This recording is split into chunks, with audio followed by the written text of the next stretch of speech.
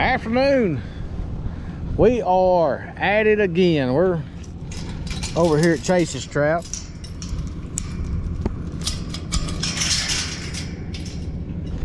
Try to get in here.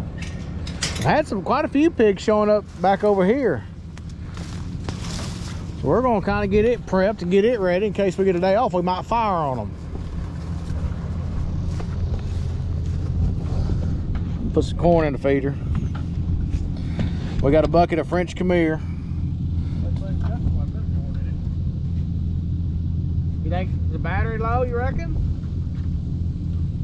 No. I mean, it's half full. Yeah. Shake it and see if it's just not piled up on this side. No, it's there in the bottom. Might just turn it on and see. There's corn on the ground. Okay.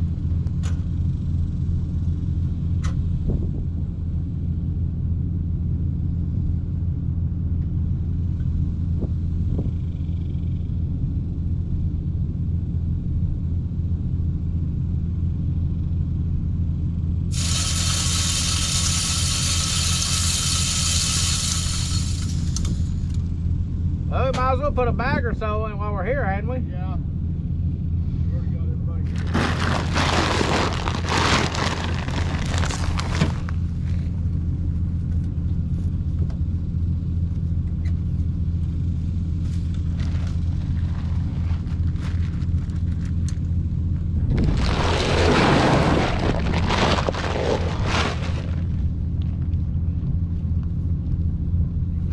Let me get that upwind from that for you.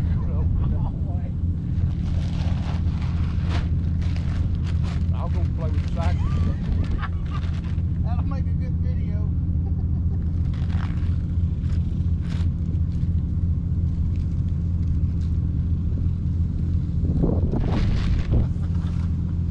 It's just a little one. Woo! Almighty.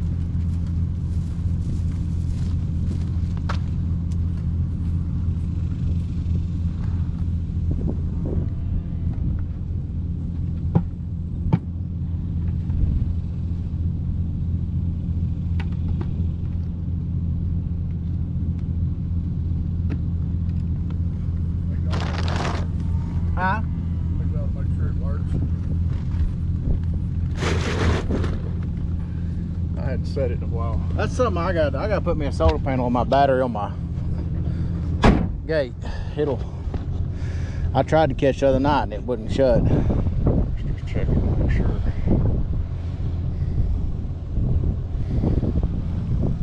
Let's see.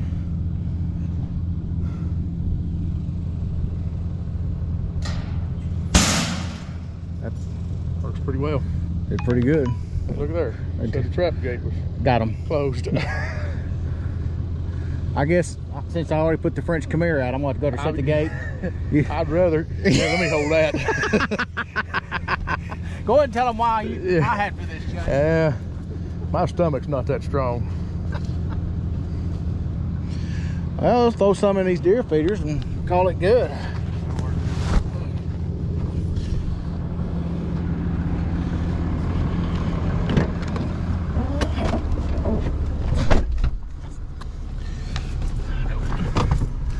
I guess if we caught them both of them, we'd park one trailer and put a sprinkler in there with them. And then go get the other trailer and load them up. Go load those others first. We can hold them here with the chute.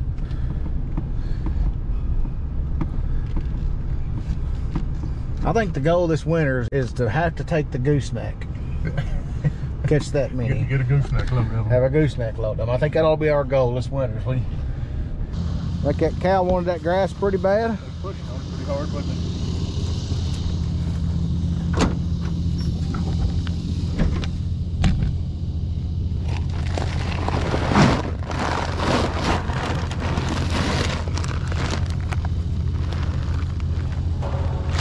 Empty? Yep.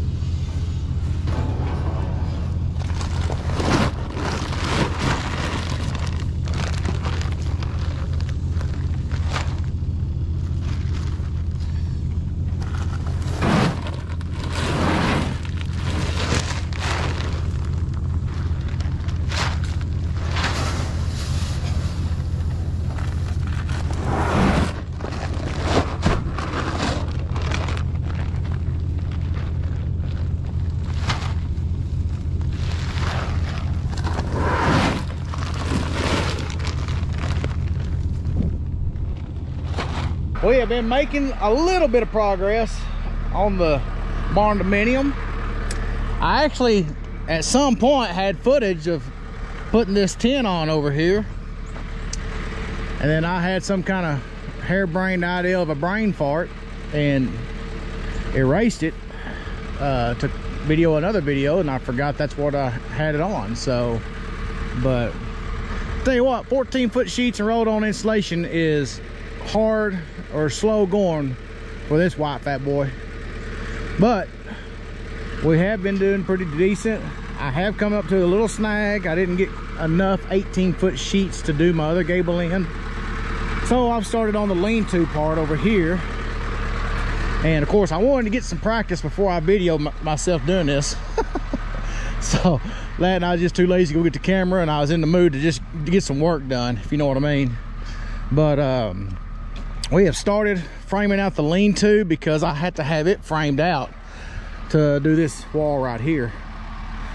So it's gonna look sharp. It's gonna look real sharp, I believe. So yeah, there's been a little bit of work done. It's minimal.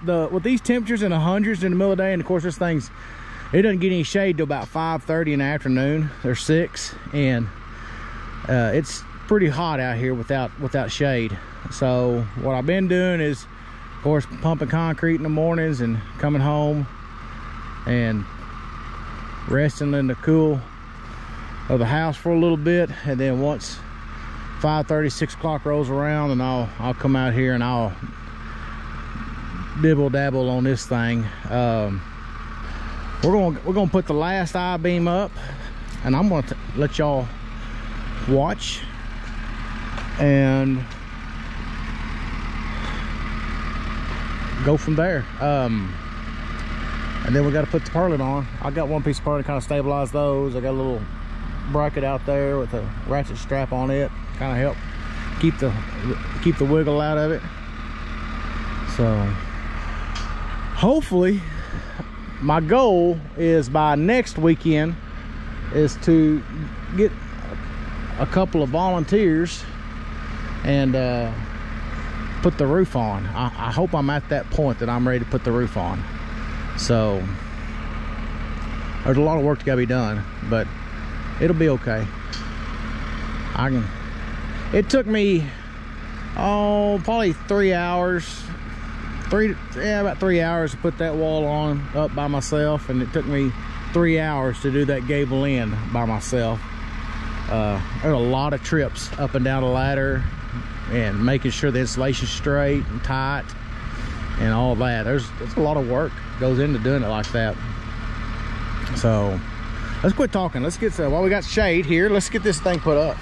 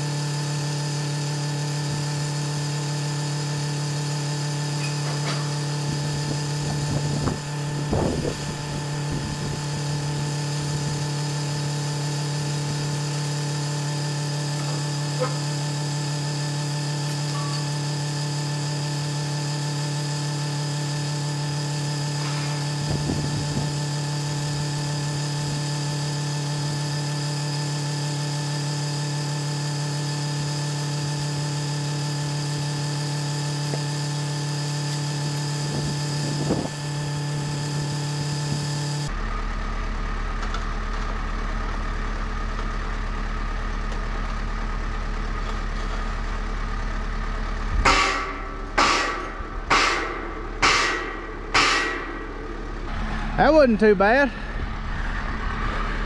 Had a little custom cut up there in that corner, had a little slag and a little wicker bill here and there holding it out, but we got it within range, you know. Hey, from a crack of dawn to a broken heart, we can weld it up. So We'll get her welded up now. I don't know where would be the best. I keep saying I don't know where to put y'all. Let's go right here. I'm gonna start up here anyway.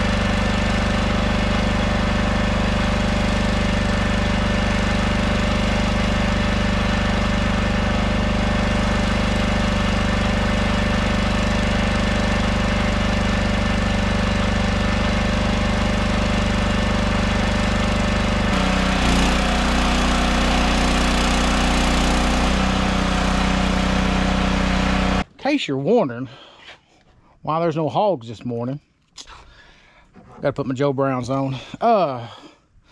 Man, I'll show you some video here from footage I got last night. They were just unsettled. I never could get the ones in the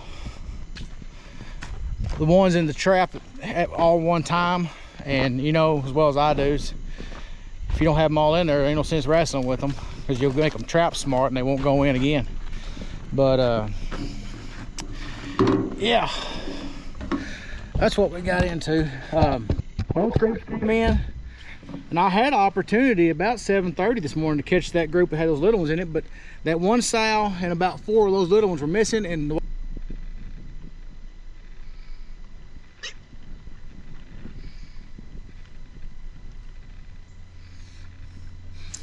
so I don't know where we cut off at, but we weren't able to get those hogs in, and I wasn't gonna set the trap. So, but anyway, got your Sunday morning hog. Wow, can't talk this morning. Let's start over. So I got your Sunday morning wild hog market report this morning.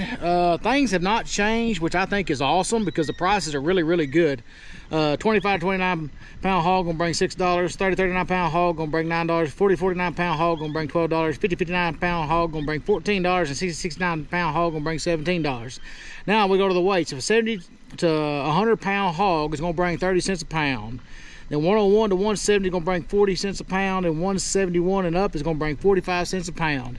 which I think that's the best we've seen since we've been trapping hogs and selling them.